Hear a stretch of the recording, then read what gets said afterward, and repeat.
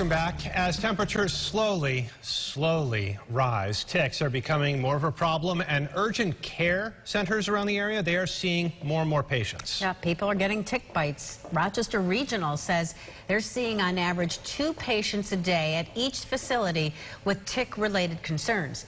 James Gilbert reports. The mosquito squad started treating for ticks in early April. The weather hasn't been very cooperative, but we get out there when we can. Owner Joe Koval says once the thermometer hits 45 Fahrenheit, they spray and lay traps for a worsening problem.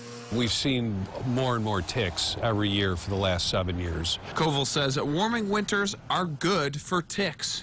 Grass piles, leaf piles, they're just not freezing anymore. So they're becoming breeding areas. It's when you start your spring cleaning that the ticks spring into action.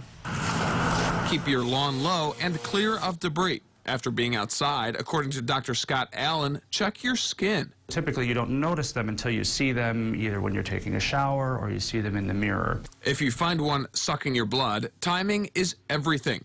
Longer than 24 hours, chance for Lyme disease. Shorter, you're clear, according to the CDC. For home removal, tweezers. Otherwise, urgent care. And if you've got symptoms like a bullseye rash, some 3 to 30 days after a bite, you'll need a doctor.